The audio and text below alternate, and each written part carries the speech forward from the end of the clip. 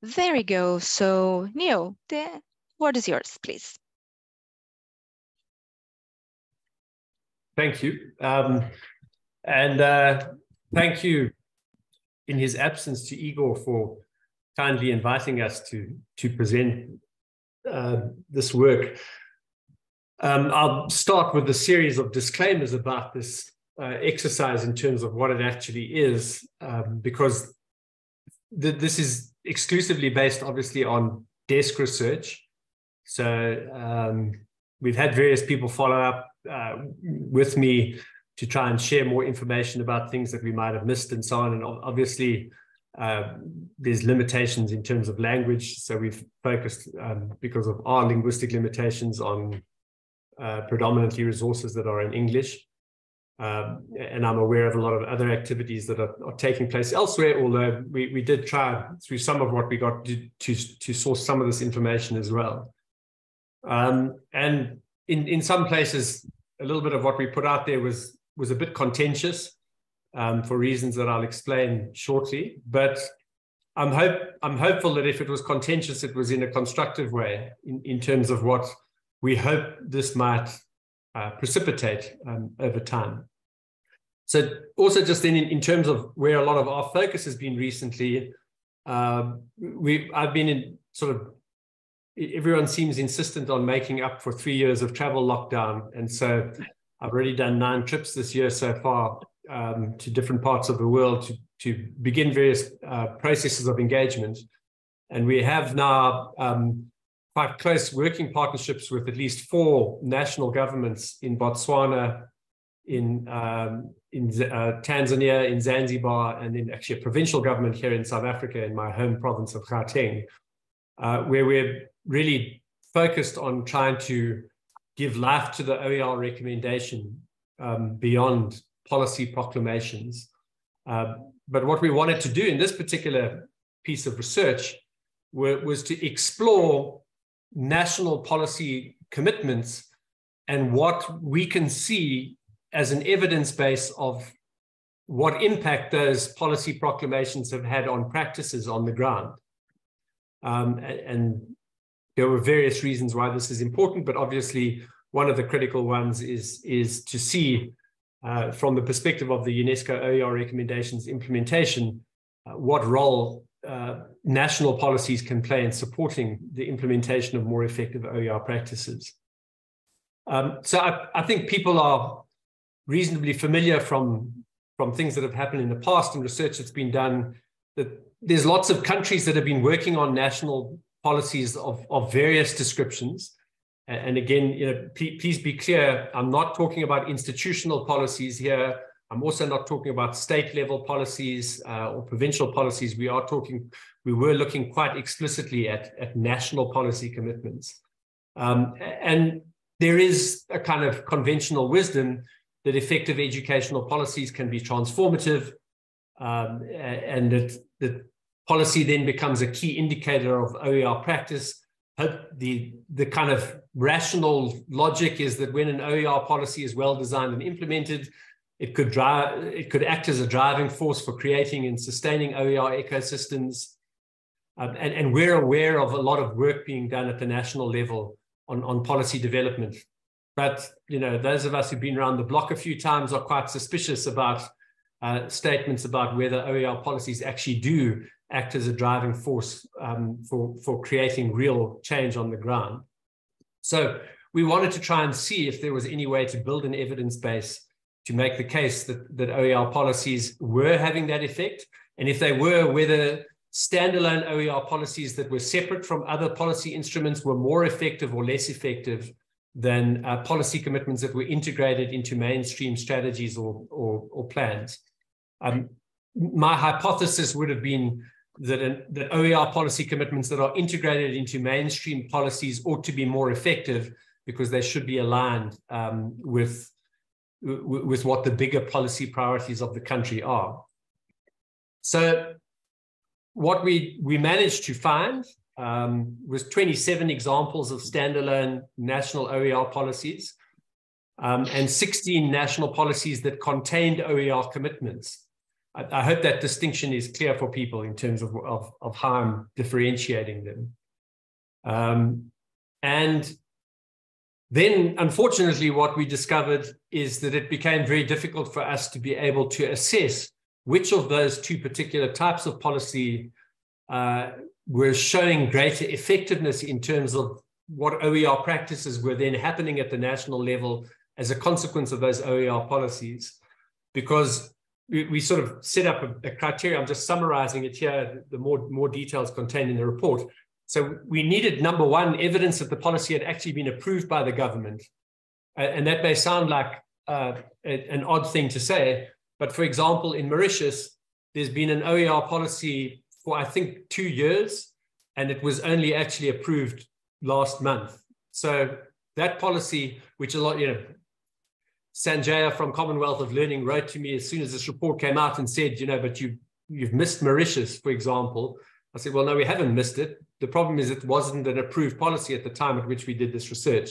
So we needed to have clear evidence that the policy had actually been approved by government, which meant that there are things we were looking for there. Then we needed availability of some baseline documentation of what OER activities were already underway in the country before the policy came into effect, if we could get that. Because obviously what we wanted to see is, were there things happening, then the policy is approved, and is there a change in what's happening, or is it staying the same? So we were looking for that, but obviously if we didn't find the baseline, that wouldn't have been a problem. And then again, looking for evidence of meaningful OER practices that had been implemented since the policy was approved. And again, we are focused here on national level activities, so things that were being implemented by ministries of education and not necessarily by institutions, although we looked at that level as well. And so unfortunately, what we discovered, at least online, is that in places where policies did exist and had been approved, which was a much smaller subset of the total number of things that we found, we found it very difficult to actually find any concrete evidence of OER practices that were being implemented out of that policy approval. And I was at arm's length from this research, so I did not influence it in any way, because if I had, this is exactly what I would have said we were going to find. So I was very careful to stay completely separate from this, and the researcher who helped me with this is living in Canada, so I couldn't even phone her up easily and persuade her about any kinds of things. She went out, did the research herself. We agreed on the methodology, and this is what she managed to find. Now, again, as a disclaimer, I will not claim at all that this is representative of the global reality. It's representative of what we managed to find online. And there's always limitations associated with that. So in terms of sort of critical things that we then documented in the report, we found very limited evidence of policy implementation that was taking place in line with the policy provisions of either standalone OER policies or other policies that contained OER commitments. So there's been a plethora of activity at the national level, particularly in the developing world, where the IGOs, particularly UNESCO and Commonwealth of Learning, have been key players here, have gone around the world supporting governments to create OER policies. We're finding it very difficult to see any evidence that that is leading to any real serious changes in practice. So then, because of that, it then became impossible for us to answer our core question, which was, are standalone OER policies more effective than OER policy commitments that are integrated into existing instruments? Again, my hypothesis would have been that integrated policy commitments are likely to be more impactful than standalone OER policies, because my experience of standalone policies, whether it's in e-learning or OER, is that they're easy to write and approve, and then people also easy to ignore.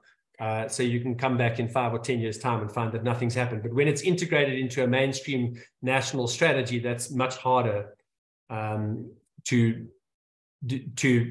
ignore. So obviously we did find, I don't want to, in saying what I'm saying here, I'm not trying to say that we didn't find any information or any evidence of policies leading on to practice, just not enough to be able to draw any conclusions about what is or isn't more effective. So you'll see there were too few policies that fitted our criteria for us to be able to draw meaningful comparison. There's quite a lot of conflicting information online, and we've tried to document some of that. We can share more information if you like. I do think, going back to some of what we were talking about the role of the network of open orgs, these might be some things we could think about how to plug some of these information gaps. And then for me, what's most important is that there's very limited information that reports on practices that have emerged as a direct result of policy commitments. And I think that this is really where we ought to be focusing our attention. And I'll come back to that as I think about the way forward. And then, as I said, it also becomes very difficult then to distinguish between OER activities that have been that have taken place as a direct result of a national policy being approved, and those activities that were happening anyway and that are independent of the policy's influence. Obviously, that's much harder to be able to prove one way or the other, of course. So as we look at this, what we kind of can only come to conclusions at this stage is that there's no clear evidence that an OER policy is a precondition for meaningful OER practices, which I think we would all have suspected anyway. But it does seem to be a potential enabler still in creating a coordinated national effort geared towards OER implementation. So again, when you go into the detail in the report, I'm just summarizing here. I'm not presenting all this information as if it's doom and gloom. All I'm trying to illustrate is that there are big data gaps and evidence gaps in terms of the connection between these things, which I think we ought to be thinking about as a network and as individual organizations. So then, because national strategies, which are not the same as policy, play a role in implementation, we did probe the relationship between OER policy provisions and national strategies or plans to ascertain whether the provisions in the policy, in the strategies are aligned with government's broader educational priorities, particularly in the developing world. There's a kind of tendency to have policy documents and then to consolidate everything into a 5-year strategy.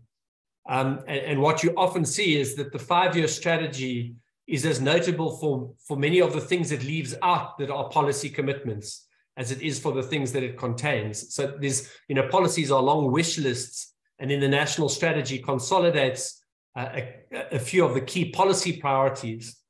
At that point, again, commitments to OER tend to be very thin on the ground. There are some examples, but often not many. So in general, we found that policies that contain OER commitments, whether they're standalone or otherwise, are not necessarily aligning with coordinated national efforts in other government documents, these kinds of 5-year plans and other kinds of things. And so, again, I think there's a lesson there about actually the importance of making sure that the policy development is very closely aligned with those national strategic planning processes, because that's really, particularly in the developing world, that tends to be where the budgetary allocations are focused. And so if things are left out of that, you can have all the policy commitments you like in the world, but they don't tend to make much difference. And so obviously, the ideal scenario would be that OER policy provisions should align with government strategic priorities, and these should ideally be consistently expressed in the government's overall vision for the education system and in the documents that it releases and implements. So what we thought that this highlighted was firstly, a need to problematize the idea of education policy as it relates to the OER movement and interrogate why OER policies are developed, what their function is, and how they're implemented. If you look, for example, at UNESCO's policy guide toolkit, and there's another similar one that's come out around, I think, educational technology policies. I very often get the impression that these are written by people who actually haven't got any experience of policy implementation in government. And so they're these very long and elaborate and complex documents that operate certainly not in any real world that I'm familiar with in my work with governments. And so I think those are quite problematic, and I think we should be having a longer conversation within the OER movement about what we think the purpose of policy is and what that would mean for what policies ought to look like if we want, and again, I'm talking at the national level, of course, if we want them to support the effective propagation of OER practices. So what we're trying to do is to emphasize the importance of that debate taking place. So as part of that, it's really important to think about misalignments between policy provisions and what it's realistic to implement. That's why I'm particularly nervous about standalone policies, because they tend to be very idealistic in terms of what they promise. And then that's why they get so easily ignored. Obviously, important is allocating resources for policy review processes to determine the validity, relevance, and progress in achieving policy outcomes. Many of the policies I look at don't even have policy outcomes defined. So we wouldn't necessarily even be able to review the success of implementation of the policy, because the policy proclamations and statements are too high level and abstract. And then we also need to be researching and reflecting on policy wins and shortcomings. So we hope that what the report we've put together will do is pose a series of questions that together we can hopefully start to find the answers to. But what we wanted to do is to problematize the idea that just going around generating OER policies is in some form indicative of success. We don't think that there's any evidence to sustain that observation. So if you're interested in seeing the full report, there's the QR code for it. Interestingly, in the government engagements that we're working on at the moment, I think, what's becoming increasingly clear is that there are really very meaningful and concrete ways in which OERs and open licensing can play a very meaningful role in supporting implementation of government policies. So in the 3 countries that I've mentioned that I've been visiting in the last month or so, 2 months, which is Botswana, Tanzania, and Zanzibar, all 3 of them have a very clear and present national need for implementation of activities that are going to have to draw very heavily on OERs. And obviously, fortunately, I happen to be at the table, so we can make that happen quite easily. But I think that what that highlights is the OER experts really have to embed themselves deeply in the work of governments if they want what's then developed as OER policies and policy commitments to be able to align with those needs and to start to meet those needs. So that would be the first key observation. The second key observation, and actually this is something we're starting to do at an institutional level with the Botswana Open University and the University of Namibia, is that very often these OER policies, so these are institutional policies, but the same principle would apply at the national level. We develop the policy, but we have no metrics for being able to measure the extent to which there's any implementation taking place one year to the next. So we're actually working with both of those institutions to help them put a simple monitoring metric in place to distill from the policy, these are 3 key metrics that you should be ideally seeking to shift the needle on, and let's look each year and see whether or not you're making progress. I don't know whether it will be 3 or 5. I still need to start working on those. And I think definitely at the national policy level, if we could radically simplify the policy commitments and focus on a few key things where successful implementation can actually be tracked as part of a national strategy implementation, we'd have much more success than creating long, elaborate, abstract statements of policy commitment to a whole bunch of different things that people just ignore. So the grandstanding statements about the importance of openness and about the importance of government funding being used for being linked with open licensing, all that stuff is nice. But to operationalize it is very complicated. So what we're finding in the case of these countries is that what's really simple is they're rolling out a lot of ICT infrastructure into schools. There is a clear and present need for content in specific priority areas. we can package OERs to meet that content need in the very short term with very quick turnaround. We've already started doing that in Zanzibar, and we can have that out and operationalized in schools in a few months. And if we can show that and we can build on that, that's much more effective policy commitment that can be tracked over time than having a 15-page statement about the importance of OER. So those are just sort of, this is all just a work in progress. And I think what I'd be interested in us maybe continuing as a conversation, if people are interested, would be what are the ways in which we can start to build this evidence base more systematically and more coherently around policies that do get approved, because policies are being approved. And at this point, we could move away, of course, from the national policy focus. We did that because that's the focus of our work and our grant funding. But I think the same principles would apply at an institutional level, as I explained with Botswana Open University, is if we develop policies, can we build an evidence base that's tracking whether or not they actually have any impact?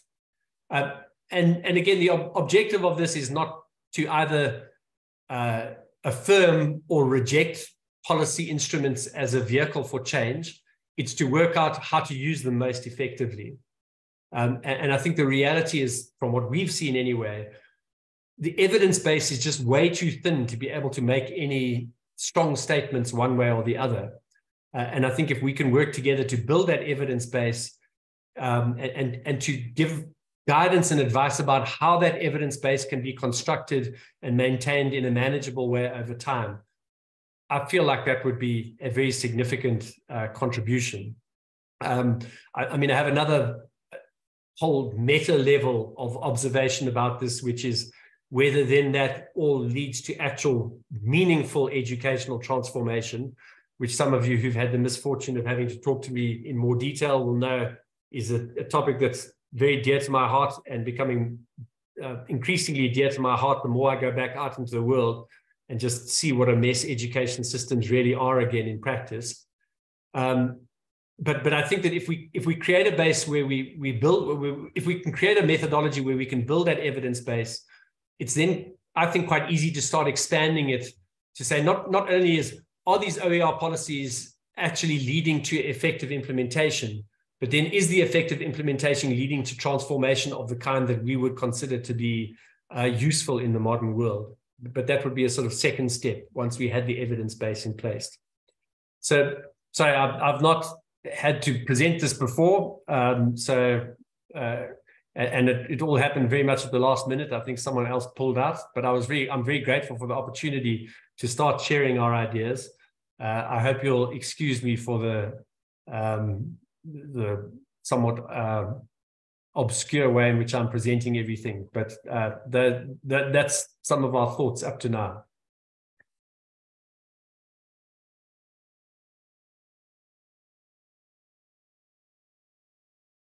Thanks, Neil.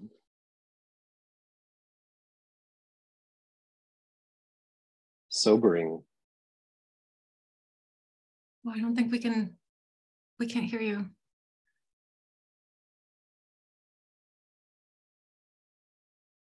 You're on mute. Sorry, I think I was muted all the way along. Oh, wonderful. Anyway, I was congratulating you in saying there was nothing obscure about our presentation, and that I have many comments to make, but I'll pass the word to Jenry first, and I'll raise mine when the time comes, please. Thank you, Neil. Fantastic presentation. Thank you. Thanks. Yeah, let me lower my hand. I really appreciated that and look forward to reading the full report. Part of me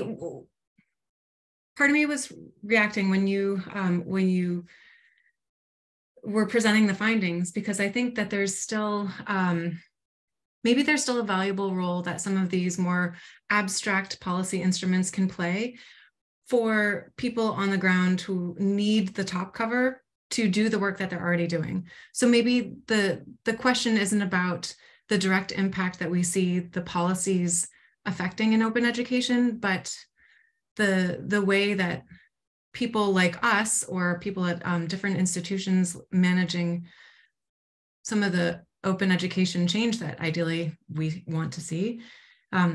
Seeing if this policy or different localized policies are the tools that they need to help give them the kind of go ahead that sometimes it holds them back. So it might not be something that yields a very clear yes, no, this policy was effective, it wasn't, it immediately had impact, or it didn't. Maybe it's a little more convoluted, but still really valuable. I think that'd be even more true with localized policies. Just want to put it out there. Thank you. Maybe I can go next, make a comment. So just one thing, the scope of your research was Africa, right? You didn't go beyond Africa, am I right? Because you don't mention that, or am I wrong? No, you're wrong. Wrong. Okay. I would say we're certainly skewed towards the developing world, just because that's kind of what we know. And as I said, we're linguistically challenged, so that limited our ability to locate policies. And I think particularly the area that I'm most aware of, where I think there is likely to be action, is in South America, where I know there's a lot of action. But even there, if you look at Brazil, there's a lot of things happening. There's a lot of state commitments, but at the national level, again, policy provisions are limited. And I mean, even a lot of the excellent work that's being done in Brazil, obviously the policy commitments are somewhat tenuous and obviously influenced by political winds. So, so we tried our best, but we did not limit ourselves to Africa. Okay, fantastic. It's great to hear that. I'm going to read your report because I've just opened it in my phone. So, because why am I saying that? You're talking about many things that you're talking about resonates with previous studies that I've managed to participate in. And one of them was called Open Edu Policies, run by the European Commission within the framework of the European Union. We published that study in 2017. I think I put a link to it. And we were exactly doing a similar type of work. We were conducting research on national policies, so speaking to ministries of education of the EU member states, at the time 28, because the UK was still an EU member state. Now we are 27. But then we went a little bit beyond OER, and we were talking about open education more in a global perspective, more in terms of open education practices. So our criteria for understanding what would be located as a policy in open education was done against the Open Edu framework, the European framework for open education. I think EBA remembers that. That was then published about 6 years ago. And we're even talking about maybe it's time to do that research again, to see how much we have advanced from 2007 to 16 when we started, no? But it's interesting to think that if we are aiming to start building an evidence-based kind of approach, we do have then some parts of the world covered, because I have a recent research that I carried out beyond Africa. So thanks for clarifying that. We have previous work done, the one I'm mentioning back in 2017, that's perhaps time to do some updating. But there are some convergences in our findings, even many years later, which is interesting. When you say that policies tend not to be interconnected, that's something we found as well in that report for Europe. The importance of getting more involvement of policymakers, in terms of understanding about OER and open education. In the strategic planning processes, what we realize is that sometimes OER policies were integrated into national policies for digital education, for example, and sometimes they were completely separate. And then we do discuss case studies. So I think it's going to be interesting to use this new source of information that you are presenting more up to date, but also looking into what had been done in Europe before, for us to start building this evidence-based database that you're saying, because definitely this is, in my opinion, is an important matter for more research and more action. And it could be one way for us something else for us to look at in this in this joint venture of the network of open orgs. So just very quickly, what I just did is I popped this on the screen so that you could just quickly get a sense as to, you'll see from the range of countries that we've looked at that it's pretty diverse. Again, I claim nothing about the comprehensive nature of this. So if people told us there were gaps in this, I would accept that gladly. We just put this out as a first cut at trying to pull this all together. Again, the important thing to note here is just that the existence of a policy that's been approved is not in itself sufficient for a country's work to be included in this. We need to then be able to see if there's any evidence of actual implementation after the policy has been approved. And that's the area where we particularly struggle. So coming up with examples of policies that have been developed and approved and proclamations and things that's a walk in the park. I mean, we were able to do that from a long time ago.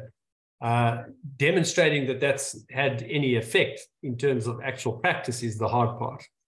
And that's where I think it's going to be interesting also to see what comes out of UNESCO's data set in terms of people reporting on the OER recommendation implementation. And so in many respects, this, I've shared this obviously with ZENEP as well. This is a kind of precursor methodologically to then being able, hopefully, to be able to do a much more systematic analysis of the responses of, I think, 75 or 76 countries have responded now. But again, we have to be very careful here, because if the evidence is that we ran capacity building workshops on OER, like, I'm not putting that down as evidence of effectiveness of implementation. That just means you ran some workshops. That's not leading to any improvement in educational outcomes for anyone of consequence. I mean, we'd recorded, of course, but that's not for me anything substantive.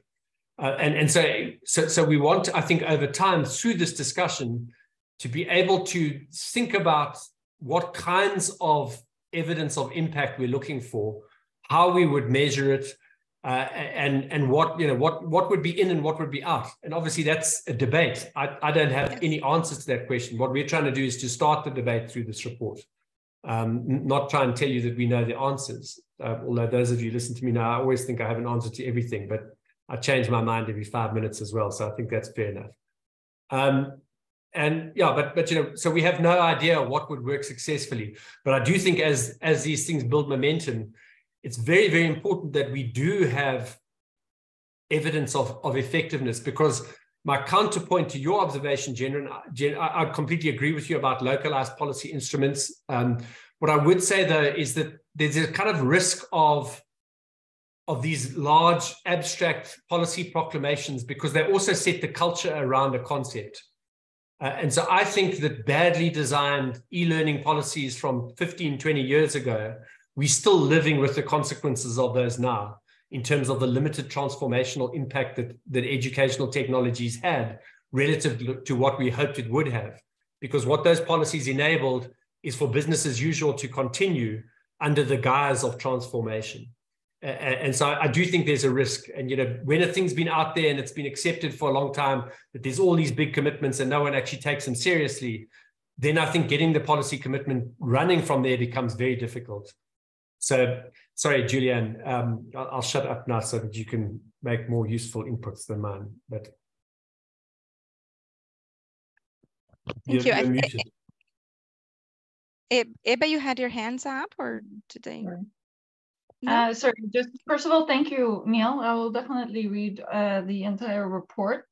It just reminded me when you were talking about standalone policies versus, if they're integrated into something larger.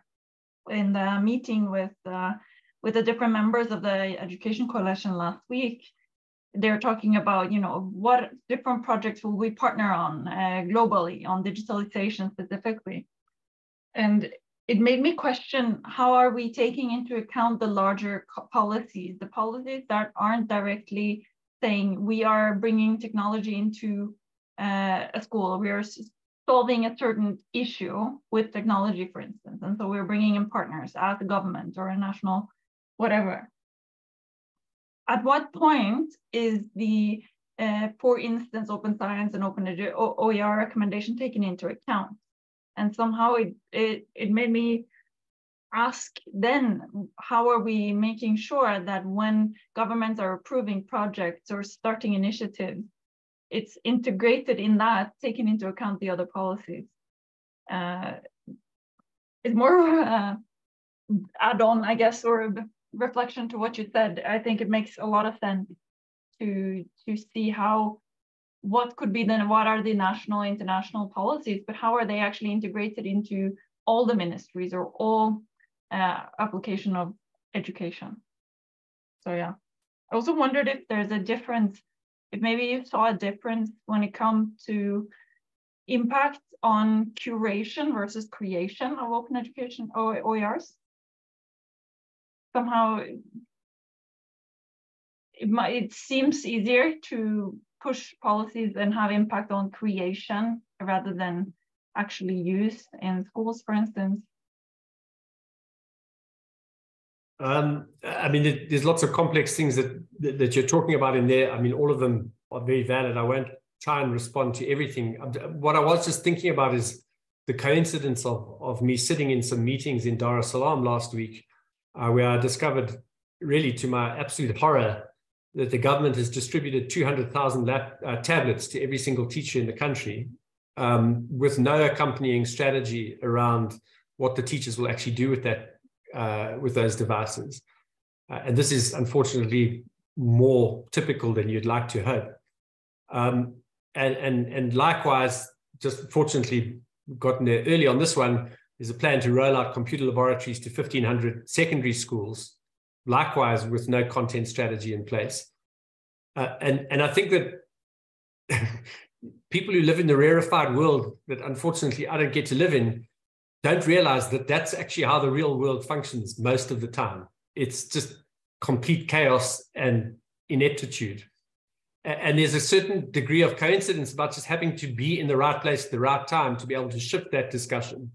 Because as soon as I say, well, let's start assembling packages of, so they're more of a curation than creation, because again, historically, everyone thinks, well, if we want content, we must create it.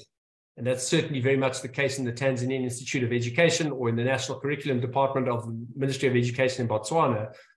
But now they've got these problems that they put all this technology out there and they can't justify its use. So we're fortunately happen to be there and say, well, let's start assembling packages of resources based on critical topics in areas of need and get them out into these labs so that they can be used. And then everyone says, well, that's amazing, let's do that.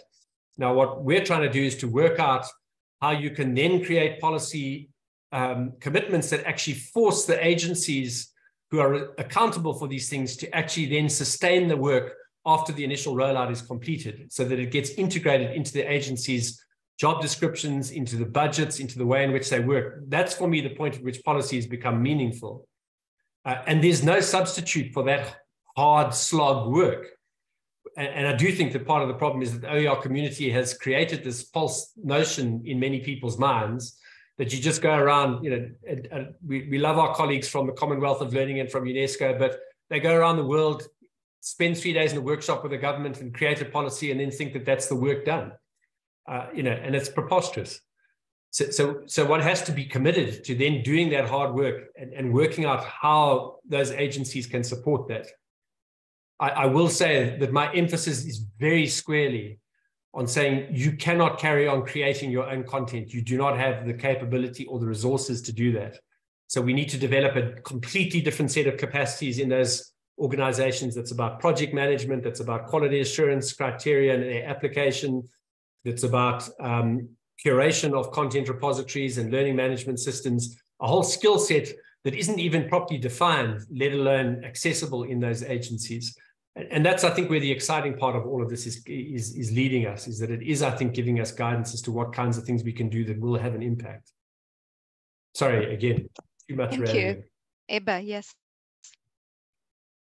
Yes, thank you so much, Neil. It was really interesting to listen to this. I mean, it was, I will not, I just have a reflection how important this is, what you just were saying. I mean, it is good to have, we all know that policies are important and very good, and that is, and it's not enough to just have capacity building for teachers, etc. But the real interesting thing in my reflection, which you also pointed out, is how can this really be those policies? What kind of impact does it they really have, and how can we monitor and evaluate that? I mean, it's like some kind of a timeline. You can't do it immediately. You have to have some kind of time in between. But this is really of interest because then we can really say that it make a difference with openness and with OER. And as you were saying now, the last sentences about how it really have an impact on infrastructure, in resources, in fundings, in allocation of everything. I mean, that is really the point. So how can we go further on with that message which you just gave us? That's the fun next part of the conversation, Eva. So, yeah. For me, of course, I think, I mean, if you really look at the recommendation, I mean, it is covered in those 5 areas. If you put them together and see the ecosystem, because it is about an ecosystem. Yes, it's just so important. So thank you so much.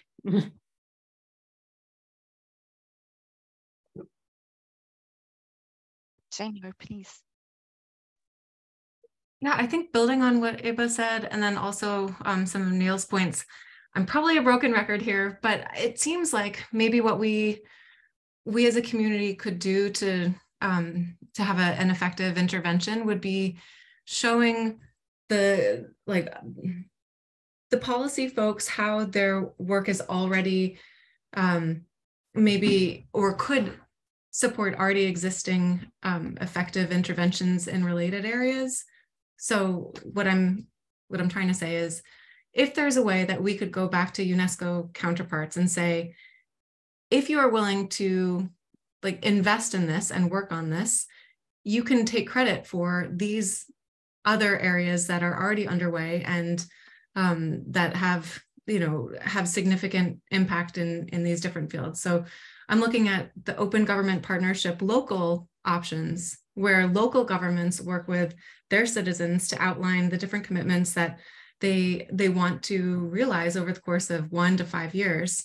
And wouldn't it be great if we could show them, hey, these are your commitments to open education actually fuel your commitments to, open fiscal reform or science or open data or other areas that they're already working on. That would ideally incentivize policymakers and also give us kind of an in for maybe some interventions to get some of the hard work that, or I think you called it the tough slog, underway, rather than just kind of leaving it at the abstract level. Anyway, I think I've said that before in probably different, more convoluted terms, but I'll post the link in the chat. Thank you. Thank you very much. I think we are coming to the end of our meeting. I don't know if Neil would like to give some final words or anybody else, but it has been fantastic, and definitely let's think of ways of taking this work forward. I think definitely it's something we should be thinking about. I mean, I'll just repeat my gratitude for you all taking the time to listen to me talking, which always surprises me. Yeah, and I'm glad also to hear that what it does is to stimulate that process of posing questions that we need to find answers to. We certainly didn't think that we had found answers, but we did want to really show shine a light on the fact that I think, Eva, you said we all know that policies are important, and I think that truism is not true. I think policies are actually most often quite destructive in terms of their impact, because they set up commitments that are not attainable in practice, and they steer down pathways that I think have the opposite of the intended effect. But I do think coming out of this, and I hope we can continue this discussion, and I can share more ideas and get some inputs from this whole network, is I think there are also ways in which we need to be able to have much more rapid responses to things. So just to Julia and your point there, I don't think we can stop the political rollout. When a politician has decided he wants to give his teacher union 200,000 laptops, good luck getting in the way of that. what we do need to be able to do is to turn around the content solution that gets driven with that fast enough to be able to run in time with that. So when we're starting to look at the packaging of educational resources for students, for example, it's such a fragmented landscape. You know, mathematics, science, you have to look all over the place to pull the content together. Then you're looking for platforms where you say, well, so every single instance that I'm working on, you have to have an offline synchronizable version of the content repositories for implementation to work successfully, because the school's internet access is not sufficient to be connected online. And, you know, we're exploring various options, looking at Calibri, looking at what Moodle does, looking at all et cetera, et cetera. But the truth is that these are not black box installations by any stretch of the imagination. And that's what they have to be. You know, if I want to put an installation in 1,500 computer laboratories, which I have to do in the next 4 months, I can't be putting something in place that's like a Raspberry Pi Heath Robinson assembly affair that's going to break down every 5 minutes and require someone with technical skills of a PhD to work out how to assemble it. And because they did it once in one school in rural Zambia and they said it was a success, sorry, that's not true. It's only successful if you can put it in 1,500 schools and it works successfully and seamlessly for 2 years without requiring maintenance. That's the definition of that technological success. And our content repositories need that technological architecture. So I'm going to share lots more of those kinds of things as we go through our journey. And maybe this community we can start mobilizing resources to help to find some of these solutions so that, as you say, Julianne, we can join them rather than trying to tell them they're wrong, but help them to make success out of what they're doing that was stupidly conceptualized in the beginning. And then everyone's a winner, which is what we're aiming for. Yeah, thank you, Neil. Thank you very much. Very long. No, fantastic. Thank you very much. You know, just one thing that you said, I think policies are destructive. I think you said something like that. It really made me think, because from the experience we have, at least in Europe, which is exactly the other side of the coin, because you're working on the developing world, you know, that you said, quite a lot of the policies that we had implemented had very good results, long-term results. So maybe this is something that we could look into more closely, you know, contextually based, what it means to have policies. And in fact, one of the conversations in Europe is that we need more policies, because normally policies in Europe come alongside money for implementation for countries, so on and so forth, you know. So maybe these are nuances that we could look into in terms of different contexts, right? So this is just a coin there, a cent that we say, no, my cent on this. But thank you again very much. We'll distribute this recording, and it's been fantastic. It's just the beginning of the conversation. So thanks, Neil, and thanks to everyone who joined. Just to say that our next meeting is on the 2nd of May, and Nicole Saad from Wikimedia said she would join us to do a presentation. The topic is to be decided, but if you would like to make a presentation as well, please feel free to sign up. Towards the end of our agenda, there is a list in which you can put your names and pick your date, and that would be brilliant. So thank you very much, and see you again next month, hopefully. All the best. Thank you so much. Bye-bye, everyone. Bye-bye. Bye-bye, everyone. Bye-bye. Andrea. Bye.